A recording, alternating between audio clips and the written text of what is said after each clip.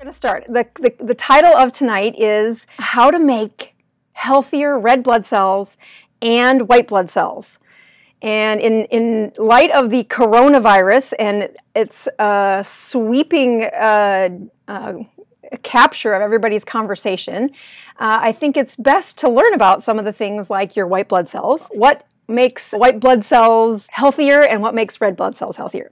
So a few weeks ago, I showed you a couple of embarrassing moments for me, and that is when I was teaching about the red blood cell, or excuse me, about cholesterol and about heart disease. I really wanted to find another option for measuring something that could matter when it comes to heart disease. And unfortunately, when you look at total cholesterol or a lipid panel, although there are some hints about health inside a cholesterol panel, it is not just a simple look at the top number, total cholesterol, look at your LDL or bad cholesterol, and know if you're going to have a heart attack. That's not true. That isn't how it works. You have to have a complex level of thinking that goes on to improve your analysis, if you would, on what happens in the risk of a heart attack.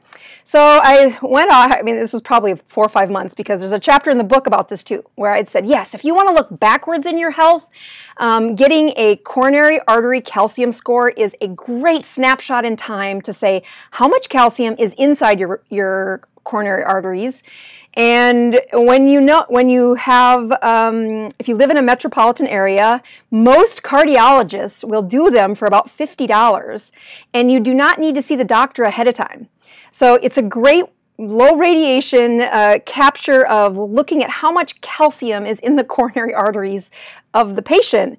And from that coronary artery calcium score, we can make a pretty good prediction about the risk of a heart attack at that moment and over the next few years.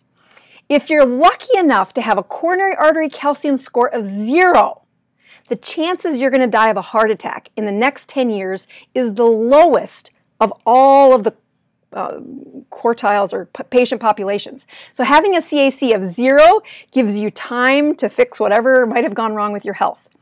If you're like my dad, who had coronary artery calcium score that I did not need to check, because on his chest x-ray, I could see the calcium in the arteries going to his heart.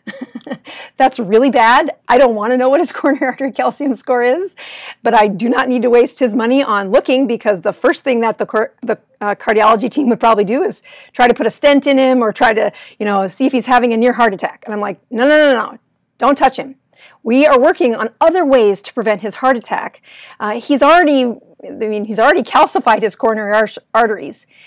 I don't think with his lack of kidneys that he has a life expectancy that would be long enough to reverse the calcium. It doesn't mean that other people don't, but in his case, I probably can't undo that calcium in his heart, in the arteries to his heart, but I can do a few other things. All right, so in my search to say what else is out there, I shared an embarrassing moment where I had found this awesome test where you take red blood cells, and as you can see in this picture, red blood cells are made of lipids or fat lining the cell membrane. Like every cell has, see that the little balls on the outside are water soluble, the little strings are actually strings of fat, and that bilipid layer, which means there's a string of, there's water-soluble balls on the outside, water-soluble balls on the inside, and then the fat goes towards one another. And the distribution of different kinds of fat really do speak to how flexible are those red blood cells. So you're going to see in this picture, there's some words we're going to learn about in a minute. I want you to notice that the red ones are called trans fats, and the trans fats are the ones that are the most dangerous. So we're going to go into them a little bit more. I'm going to skip that slide because we're going to come to a better picture of it in just a second. When looking at the different types of fats, here you can see that monounsaturated fats are one type of fat. Saturated fats are another type of fat. Trans fats are the ones that are the most deadly for humans. What the saturated fats can be further divided into these omega-3 and omega-6 fats. Now, I have not talked much about these on my channel. I like keeping it simple, but there are a few things you do need to know about some fats once you've become a little more seasoned in the ketogenic world. So let me just put some caveats out there. If you were my patient and if you were in my keto group, I would have nothing to say in this level of education in the first 6 weeks. I would tell you, eat butter, eat steak, eat anything except seed oils. Like if I could get you to not eat the seed oils, that would be the only thing I would tell you about fats. I don't want them looking at the types of fats. I want them getting very used to eating fat and feeling full.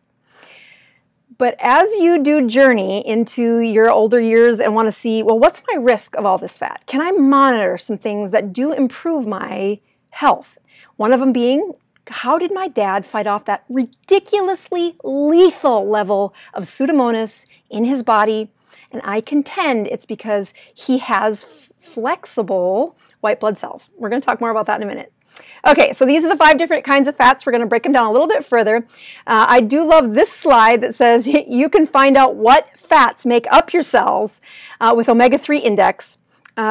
This test is something that I put out about 5 or 6 weeks ago when I did all this research to find that there is a test you can do where you measure the kinds of fats that are found in the skin of your red blood cells.